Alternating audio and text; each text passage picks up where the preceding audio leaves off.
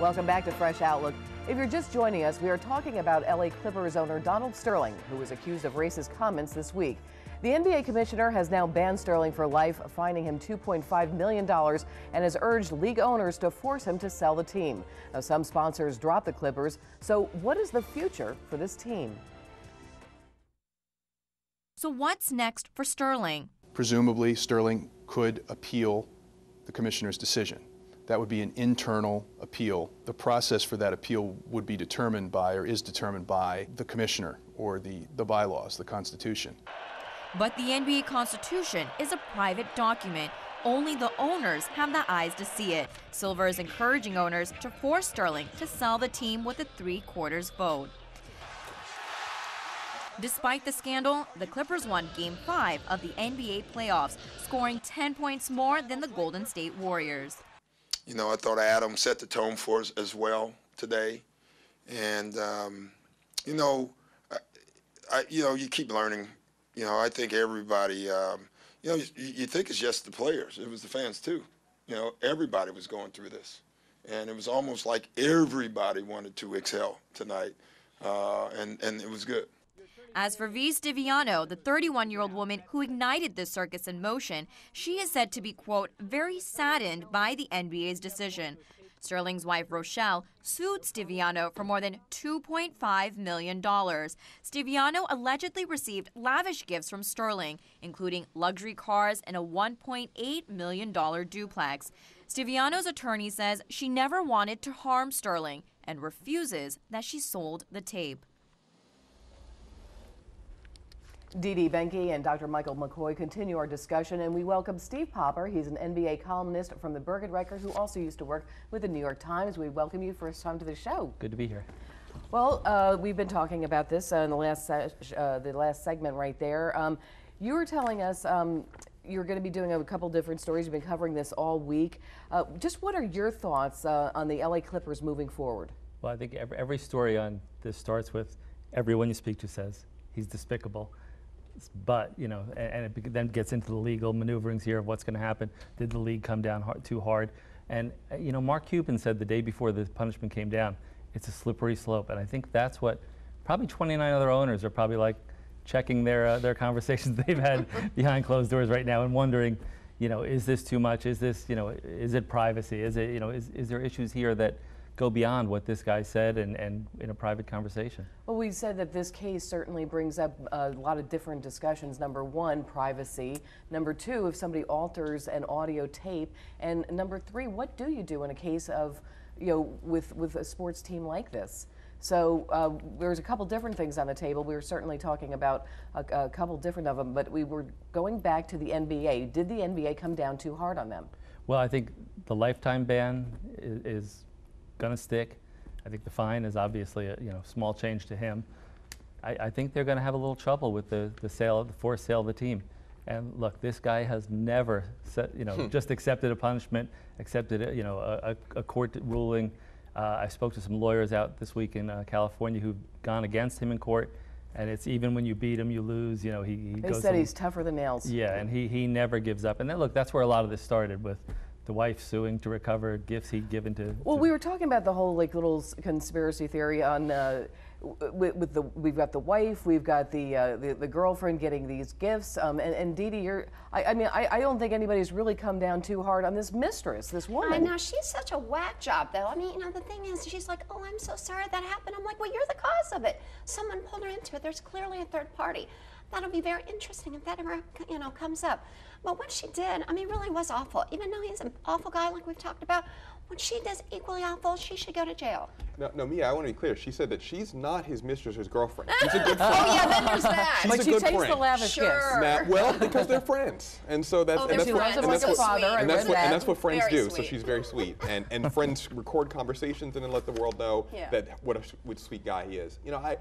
I think that Sterling was involved in illegal housing behavior, and the NBA should have sanctioned him a long time ago. But when it comes to we're sanctioning you because you said horrible things in a private conversation, if that was it alone, I'd agree with Cuban. I think we are on a slippery slope. We have a right to be absolute jerks. We have absolutely that right. And even if you have a morality clause, He didn't say it in public. He said it in private conversation with a good friend. And you have that right, and you can't be stripped of your assets because you say something that's, disgusting to me. This is the NBA, not a court of law, and it's not the government. It's a different thing. But it's they think it hurts the league. It's money. There's sort of a franchise argument, and this is not, governmental. This is franchise, and I'm sympathetic to that. But I do think that it then becomes a case of, okay, what are the standards by which you get to be stripped That's of your true. Where do you stop? I mean, these owners, Steve, what you said, 75% have to. Well, I was going to say, Steve, do you think that there's a lot of NBA owners out there that might be a little worried right now? Well, sure, because, first of all, when we look at what he did, we specifically asked Adam Silver, is this just for this now? And did you take into consideration his body of ugly work over 30 years? And he said this is really just for this smoking gun, this audio tape. And his excuse was, he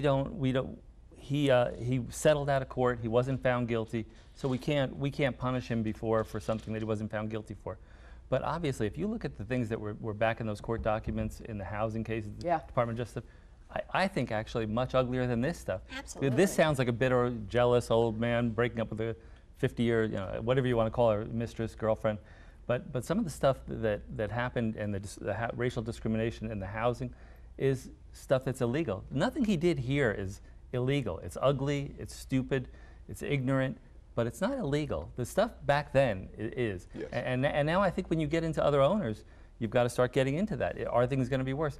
Are there going to be illegal things? Or is there not even illegal? I actually spoke to Jason Collins of the Nets about this, that when you look at what Donald Sterling did, it's despicable and it's ignorant, but he also has the side of him that has donated huge sums of money to the NAACP, enough to get him 2 Lifetime Achievement Awards somehow.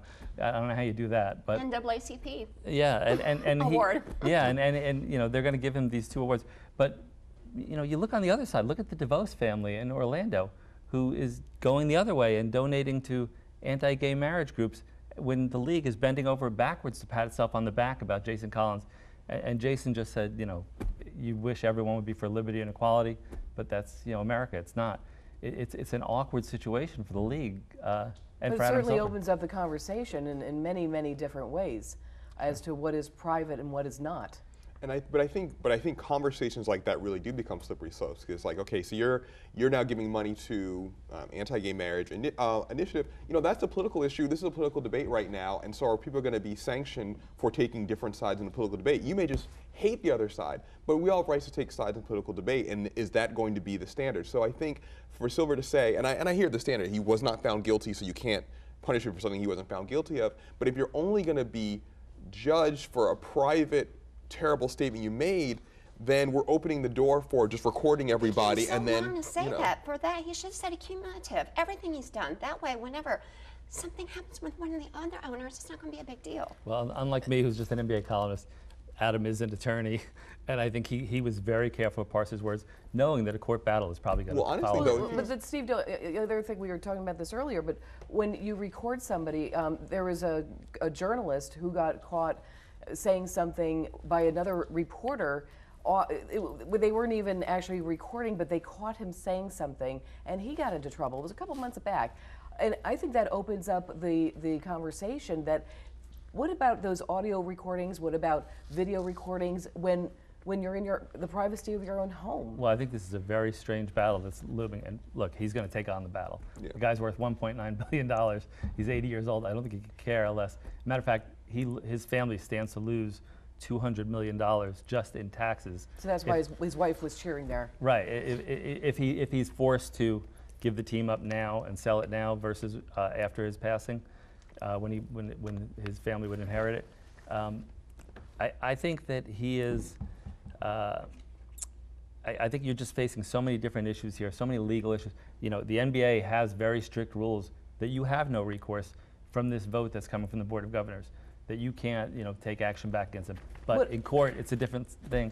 What are your thoughts about some of the sponsors pulling out? Well, I think we talk about a black-white issue. I think when the NBA really acts is when it's a green issue. And, Absolutely. And I think that the sponsors, Monday, it was just every 10 minutes I was getting an update that someone else was bailing out on this. And look, the players were going to boycott this. They've talked about the plan, how they had for this. Kevin Johnson, who's a brilliant guy out in California, a former player, who's now the mayor of Sacramento and is probably going to someday be the governor of California. He did a masterful job of getting players out on social media. This was a huge, huge deal and a huge hit for the NBA. And I think that had something to do with Adam coming down as hard, quickly as he did. You know. I don't know if he really had a choice either. No, I don't think he did. And I do wonder, though, if he misstepped by saying this legal issue, because if he's going to bring, like, okay, we can't talk about that issue because of legal technicalities, look, this recording would be thrown out of any legal court. Yeah. Right, of course. So if he's going to put if he's basically put a legal standing on what we are and are not punishing for, then for legally, you can't punish for this. And I really think he misstepped by saying that. I think he should have said cumulative. And if cumulative, Absolutely. I think you could make an argument behind this. But recording a privately terrible statement, and then you're going to, and this is going to be the fine, we are going to open the door for, are all politically incorrect, as defined as politically incorrect in that moment, are all these statements going to result in loss of sponsorship, loss of team ownership? They're anti-Hispanic, anti-white, anti-gay. Where does it stop? Yeah. And I've talked to some agents about this, of what happens if a player says something now on the court, anti-black. There you go. What if someone makes a comment anti-German? You know, do you go to the mat for Dirk Nowitzki now?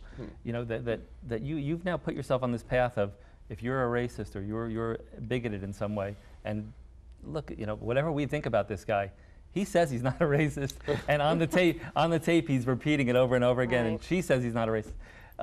You know, does this now get to a point where you have to match the punishment for someone else who does it, for a player, for an owner, for a front office executive, a coach, anyone?